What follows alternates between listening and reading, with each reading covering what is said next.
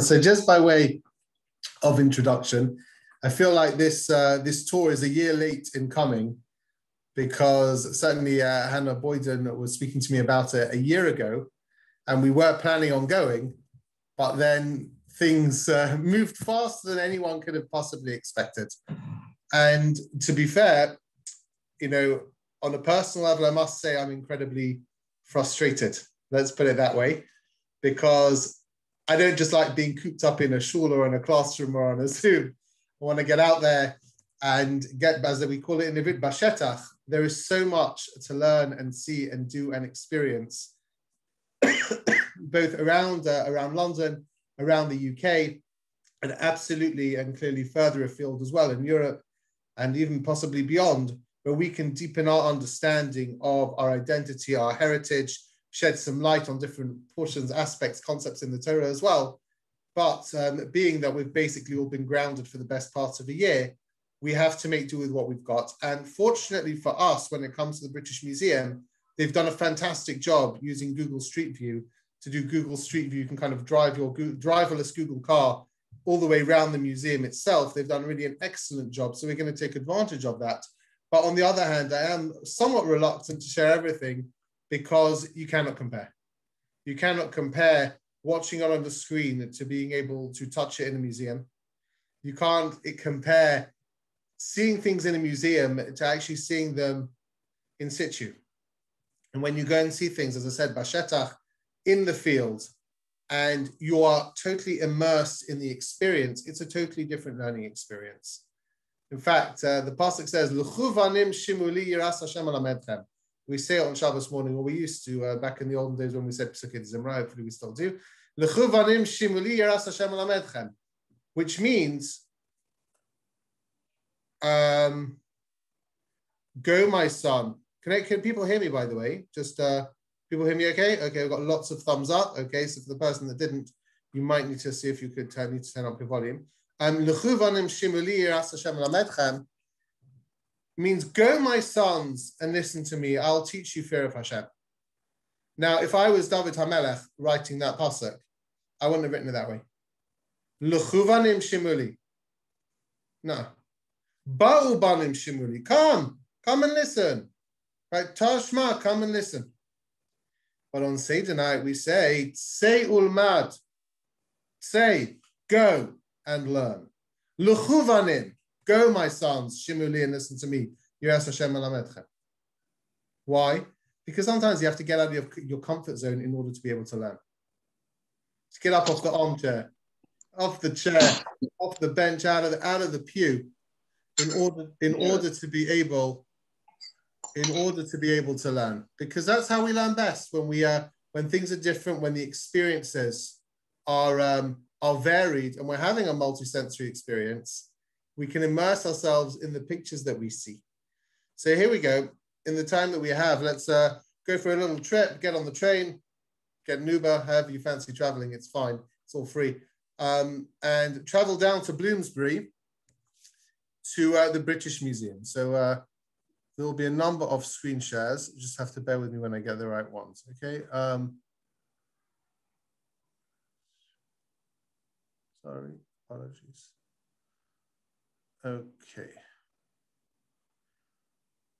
Okay, so we are now just in the big entrance hall, which is really quite remarkable, of the British Museum. This was originally outside. You can see this incredible, innovative roof that they've put on here. It's an amazing place. So where are we?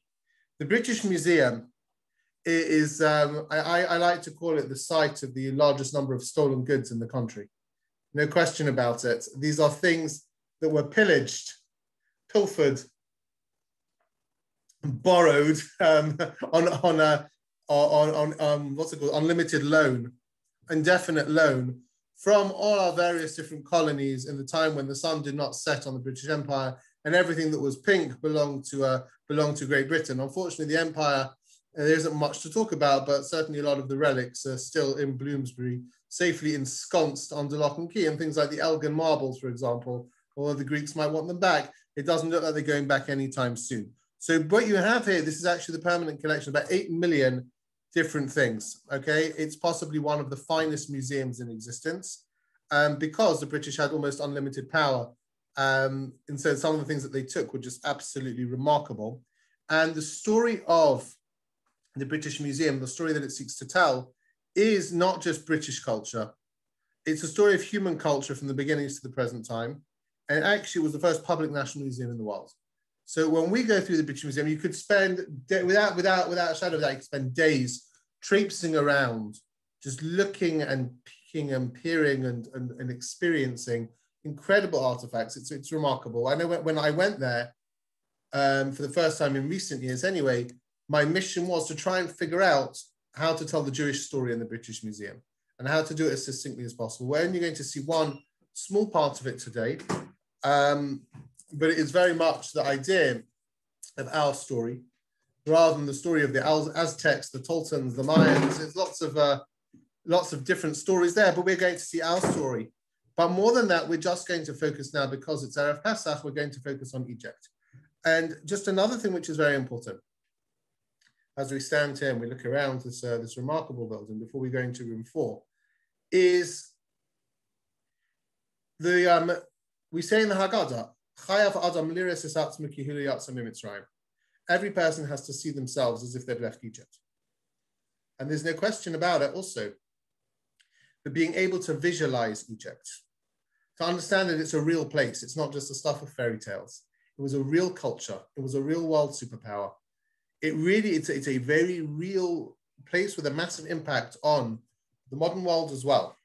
So the more that we understand that physically, that we were slaves, avadim hayinu lefara b'Mitzrayim, that's absolutely crucial on Seder night.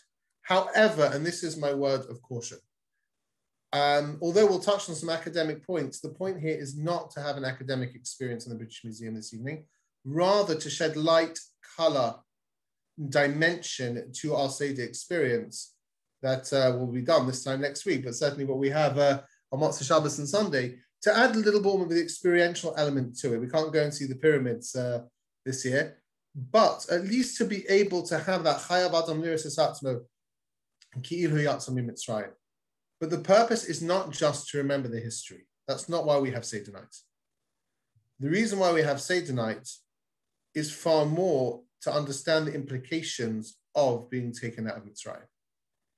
Achshav kervanu hamakam la'avodah. In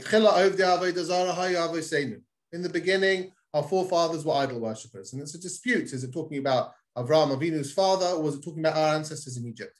Two different ways of understanding it. But the bottom line is that we're here for a reason, we're here for a purpose. So immersing ourselves for a little while in Mitzrayim is useful, not just for the academic aspects of how that's so fascinating, but more to see ourselves, excuse me, as being part of that story. In fact, the famed Rebbe of the Warsaw Ghetto, the Piasetzner Rebbe, who's a remarkable, incredible individual, a master educator who was killed in the Ernst Fest, which was the harvest, the so-called Nazi Harvest Festival, 1943, November 1943, in a place called Travniki, not a million miles away from Majdanek. So the Piasetzner Rebbe, who we will have to learn about in much more detail, writes in one of his books that when you learn Tanakh, and I might have mentioned this before, you have to see yourself as being part of that story. You have to see yourself as being part of the experience of the Jewish people. So you're there in Mitzrayim. You're there when we leave. You're there eating the man. You're there at the Egel Azav. You're there. You're seeing it. You're visualizing it. You're experiencing it. Because then it's so much more real and the lessons are so much more powerful.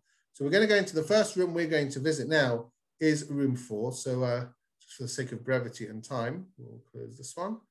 And here we go. This is room 4 in the British Museum. Okay, can you see, just to check, can you see the Rosetta Stone in front of you? Yeah? Okay, fantastic. So this Rosetta Stone, this is another one of these highly controversial artifacts that the Egyptians would love to have back, but they ain't getting it. What is it and why is it so important? This just gives us an introduction into Egyptian culture for many, many years. The study of hieroglyphics was a closed book to the Western world. It was a lost tradition. There was no one in Egypt that was able to translate hieroglyphics. It was something that was lost over time. And we knew that, and academics knew the Egyptians wrote and communicated in hieroglyphics, and clearly the images are much more pictorial than the classic alphabets that we all use, whether it's the Western alphabet, the Arabic alphabet, the Hebrew alphabet, Lavdil. It was a whole different skill set. It was a whole different way of communicating, but there was no way of translating it. So there were educated guesses, but people thought it was just pictures with nothing more than that. Actually, what happens when they discover the Rosetta Stone, and the Rosetta Stone does not date back to Mitzrayim. This is dates back to the Greek period, where people were still speaking ancient Egyptian languages. It was possibly displayed in a temple. Eventually, though, it is moved to a place called Rashid, which is Rosetta in the Nile Delta. And it was discovered in 1799, and it is a remarkable discovery. Who discovered it? A French officer. The French are very dominant in the area at that time, a guy called Pierre Bouchard, during Napoleon's campaign to Egypt. And what happens is that this is the first text which is bilingual, it's actually trilingual, Egyptian text to be discovered in modern times.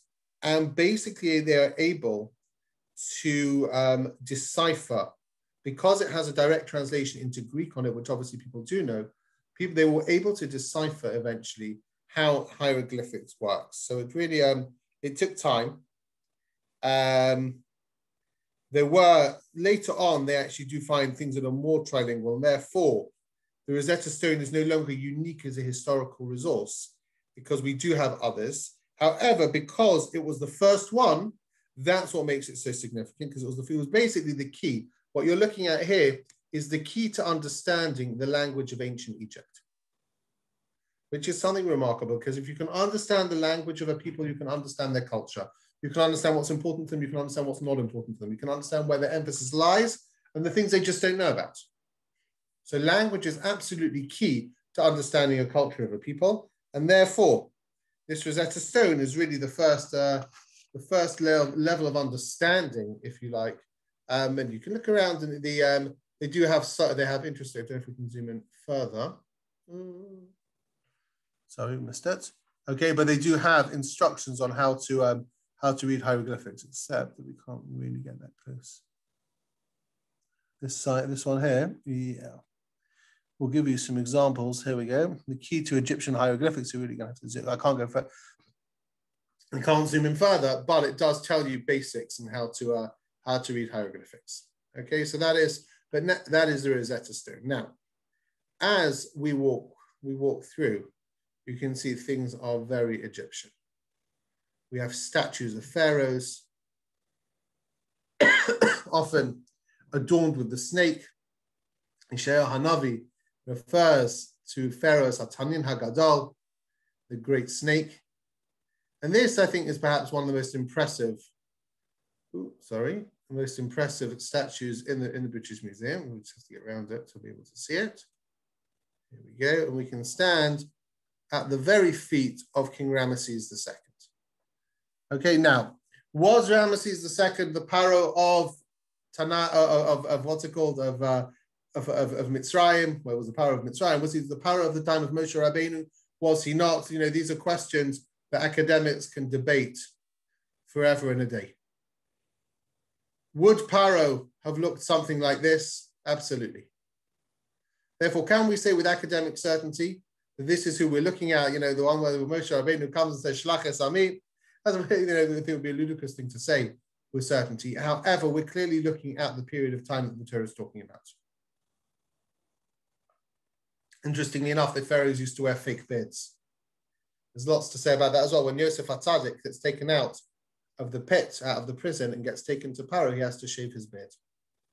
The idea of being clean shaven in Egypt was very important, as it is in other cultures as well, connoting innocence, baby-like, childishness, purity, etc. But with the beard, the fake beard, to add on that sense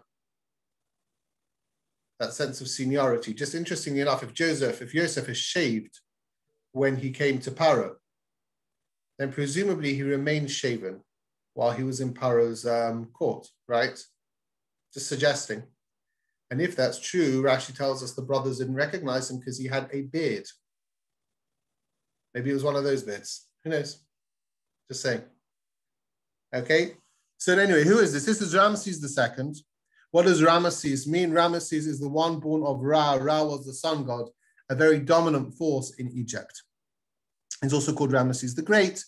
He's the 13th, he's the third pharaoh of the 19th dynasty. He's often, I mean, he's probably the most successful of all pharaohs, and they call him, his descendants call him the great ancestor, the Altazeda, I guess. He was also, the Greeks also called him the one of the chosen of Ra, Maat, Ra, etc. Why is this so important? I think that, you know, when we're talking about Mitzrayim, we have to understand the power of Paro. The power of Paro, Rav Soloveitchik explains, is really summed up in the idea of Makas Bechoros. The final thing that really sets the Jewish people free is this Makas Bechoros' death of the firstborn son. Why that? Of all the things, you know, so most of them weren't firstborns, they could have survived. Why was that the thing that brought Egypt to its knees? And I think what's significant about it is that the firstborns were also gods in Egypt. Everyone was a god. Paro says, I'm a god, I created myself, I created the Nile, I created the world, but the firstborns were gods too. Soloveitchik explains the idea of the firstborn being a god means might makes right. That was the culture of Egypt. Because I came first, I'm therefore stronger, I'm therefore more powerful, and therefore I can dominate you. That was what the Jewish people were fighting against. We're called B'ni B'chayri Yisrael, we're called God's firstborn. Not because we're stronger, not because we're greater. Lo v'chayel v'lo b'kach, the Jewish people never, ever prided themselves on physical prowess or strength. That was never part of our DNA. Ki im beruchi amar Hashem. The greatness of the Jewish people is the spirit. So then why is it that the firstborn gets double? Why is it that we're called the first? The idea of being a firstborn, Rashi explains, Sham roa Even Yisrael, that Yosef is called an Even Yisrael, stone of Israel. What does that mean? Even, says Rashi, Av uben. Crunch the words together. Av ben is an Even. That's one of the reasons why you put a stone on a grave, by the way. Av ben, Even. Av ben Neched, actually, father, son, grandson is a stone. What does it mean, Even Yisrael? Av uben. The Bachar, the firstborn, is the one that is closest to the previous generation but lives in the next generation. Is able to transmit the messages of the previous generation in the languages of the new generation. The reason why the Bachar, the firstborn in Torah, gets more privileges is because he has more responsibility. That's the essence of the Jewish people's chosenness. Chosen for responsibility. And therefore, when we are formed in Mitzrayim, the context of that formation of Jewish people in that iron furnace of Mitzrayim was to stand in contradistinction to Paro. We're the first ones that are willing to stand up to a culture that says might makes right. If you're older, if you're stronger, you're more powerful, you have the right to dominate. And to hell with everybody else. Excuse the Lashon. That's exactly what Mitzrayim represents. It's pure, brute force and strength. Yisrael is greatness of spirit. Ki im beruchi amar Hashem. You look into the eyes of Paro. And by the way, the Gemara tells us, and it's an amazing image, in Maseches Avodah Zarah, that Paro was a midget. He was 1 amma tall, 50 centimeters high. Moshe Rabbeinu was 10 ammas tall, say Chazal. That means Moshe Rabbeinu was 10 times taller than Paro. So imagine the image. Let my people go. No. Chazal aren't they're talking about it literally. They're talking about who they really were. They might have projected. Paro, you look at him, he's projecting an image of strength. But he's really weak. Moshe Rabbeinu was 80 years old when he went to ask Paro to let the Jewish people go. He's not projecting, he can't speak. He's got a stutter. He's not projecting an image of strength. He's projecting an image of weakness, but he's really strong because he has greatness of spirit. So I think when we look Paro in the eye, and I've taken my kids here on when they were much younger, I took them here on Chalamoid, and we sang V'hisha Amda. We sang V'hisha Amda next to Paro. And it's a very, very powerful experience. You look them in the eye and you say, Paro, yeah, look at you. You're an oversized bust. And here we are every single year, commemorating your downfall. Machas Bachoros, where you couldn't take it anymore because the idea of might makes right was absolutely destroyed. But there's something else as well. Let's take a little walk behind him. Let's take a little walk behind him. Interesting. This little bowl here, by the way, just it's for libations, for liquid offerings to idols. Okay, this is a libation bowl here. But look at this. This is what I think one of my favorite artifacts in the museum. Let's see if we can stand it. This X marks the spot. It'll probably give us a better view.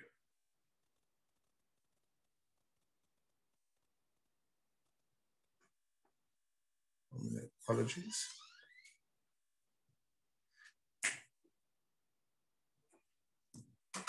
Oh, where have we gone? So if you're getting dizzy or seasick.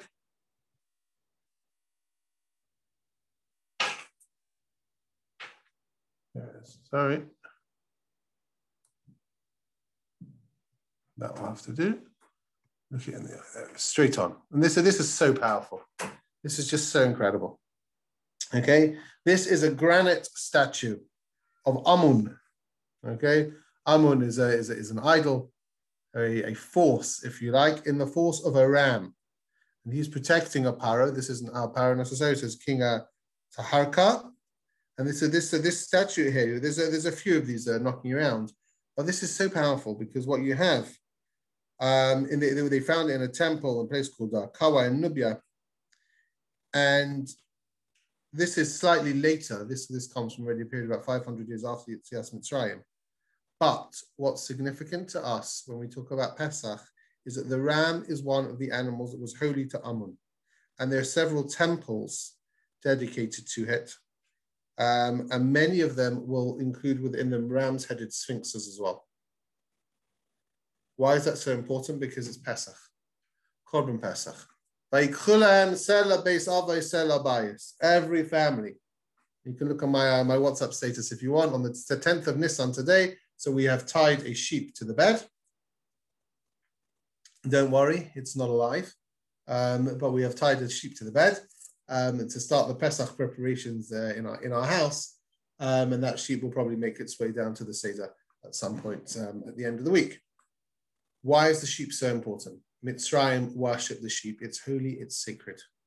They can't even deal with the fact that the Bnei Yaakov, the Yosef's brothers, are shepherds. Kitav as Mitzrayim koreit. So why? The sheep gives you meat, it gives you milk, it gives you clothes. It gives you everything a human being could possibly need. And therefore, it's worthy of worship. It's worshipping the physical world. It's worshipping physicality for physicality's sake. The Jewish people are totally immersed in this culture of Mitzrayim. We're a bunch of idol worshippers as well. To the point where when we stand at the Yam Suf, the angels in Shamayim say, Hashem, why are you saving the Jews over the Egyptians? What for? Halalu avdei avodah zara, halalu avdei avodah zara. These ones worship idols and these ones worship idols. There's no material difference between the two. That's how bad things were. Our exit ticket from Mitzrayim was twofold. Number one, to slaughter the sheep, and number two, to do bris milah, really the other way around. Number one, to do bris milah, and once you've done bris milah, you can slaughter the sheep. Two bloods. We say on Seder night, va'ar malach, and I say to you, through your blood you will live, and I say to you, through your blood you will live. Two bloods. What two bloods will you live? The blood of Bris Milah and the blood of Korban Pesach. We need both of them in order to be able to walk out of Mitzrayim. What does that mean? The blood of Bris Milah is the blood of Kedusha. It's the blood of holiness, of being able to control our sensual urges. That's the blood of Kedusha. Korban Pesach is the blood of Emunah, of faith in Hashem, of realizing that nothing in the physical world, no sheep, no donkey, no cow, no natural forces, the sun, the moon, and the stars, have any power whatsoever in the face of HaKadosh Baruch Hu. And that's really what the 10 Makkos are doing. They're showing Hashem's mastery. That you should know that there's none like me in the entire world. That's what's going on throughout the 10 plagues, showing Hashem's mastery over creation. But the climax of it all on that first Seder night in Egypt, 3,333 years ago, tonight, they would have taken one of those sheep and tied it up to the bed and inspected it daily for 4 days, making sure that it was perfect. And when the time came, Shabbos HaGadol, they slaughtered it in front of the eyes of the Egyptians, who didn't say anything. It's roasted. The smell of burnt God wafts throughout Egypt. They eat it whole. Don't bake any bones. Behave like nobility. Let it be very clear what you're doing. We sprinkle the blood on the doorposts. Interestingly enough, by the way, it was on the inside of the doorpost, not the outside of the doorpost. It was for us. Hashem doesn't need to see it. He knows what's going on inside. Why on the sides and why on the front?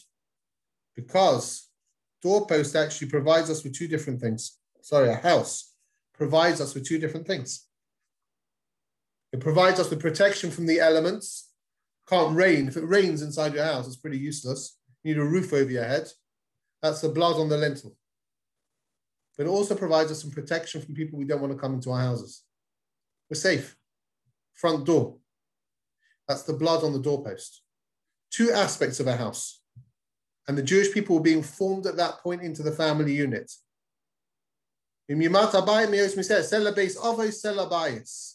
Suddenly we start to form our family units, which have been the strength of Klal Yisrael throughout the generations, and formed in Mitzrayim at that point.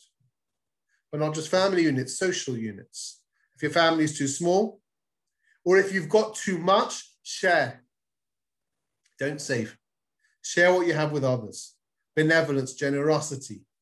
It's all there at this formation point, at this birth point of the nation.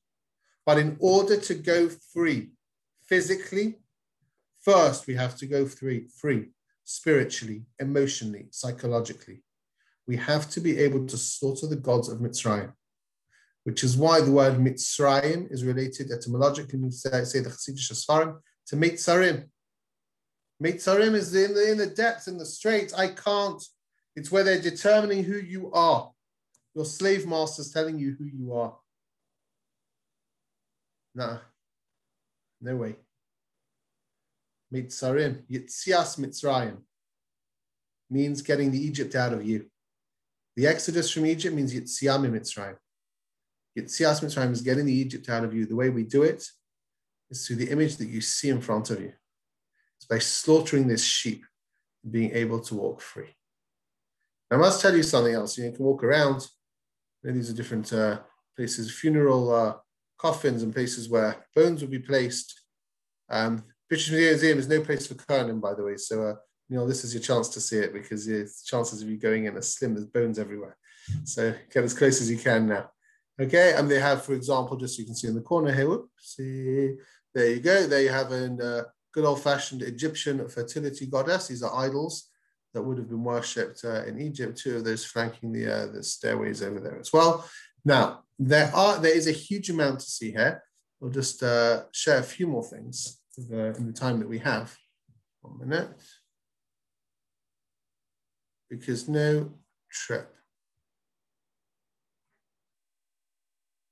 Yeah, no trip to Egypt is really complete without going to visit the mummies. Mummification was obviously a major part of Egyptian. One here, the other side. Okay, mummification was a major part of Egyptian culture. You can see them there, ornate. These obviously was only the richest of the rich that could afford a levaya and a kavura like this. But the idea is they're trying to preserve. With Yaakov Avinu, the Echanto, so they preserved him, they embalmed him. They're trying to preserve the physicality of the body. They're burying people with their treasures. All the great funeral rites, that's why all the grave robbers are coming in afterwards. You get buried with your treasures. They think you can take it with you. It couldn't be further from the truth and further from what we stand for as a nation. The fact that you can't take anything with you when you go on to the next world. The only thing you can take with you is your Torah and your mitzvahs, your good deeds. You look around, and they've done, if you can see, let's see if you can see any. They've done CT scans. I don't know if you can see it here. They've done CT scans on some of the people that are inside here, and you can see some of the results of the scans on the walls next to them as well. Various forms of reconstruction. One second. My favorite one is actually, if you can see it, we've got a mummified cat, which is kind of cute. That's on the wall somewhere as well. I can't really get close enough to see it. So certainly going to visit the mummies, this is a beautiful and incredible collection. Again, puts you in that world of Egypt and just helps us to understand where we are. There are two other things I'd like to share with you. And that is because however great the British Museum is, it's like an iceberg. All the really good, all the major stuff is actually underground. All the really important stuff is actually in the archives. Right, it's catalogued, it's where the academic research is taking place, it's where the real stuff's going on, not the stuff that's on show to the plebs like us. But if you really want to go on a fancy tour, you want to be able to go and see stuff in the archives. So what I once had the privilege of going into the archives with Rabbi Aryeh Forta, who organized a session with the chief Egyptologist of the museum. It was absolutely fascinating. I just want to share with you a couple of the things that they have there that you would not be able to see on a normal trip. Just 1 second. Yeah, look at, 1 minute. See if we can see it. Here we go. Okay. If you look here, this is a mud brick. This is not actually from the British Museum, but they do have them in the British Museum itself. We know that when the Bnei Yisrael complain, or Moshe Rabbeinu complains to Paro in his first failed attempt,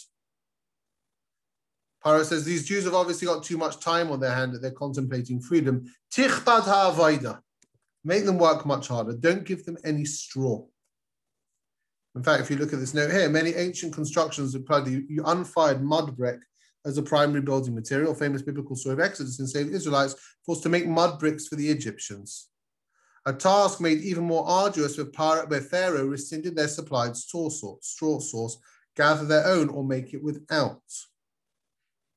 They have a brick in the British Museum full of straw, exactly as the Torah describes. And it's just remarkable. Little details that show the Torah was written exactly when it claims to have been written. And if someone later on in life, later on in world history, would have been writing the story anachronistically, right, why would they have put the straw in the bricks? Clearly, whoever wrote it was around at the time. And it's an amazing thing to see.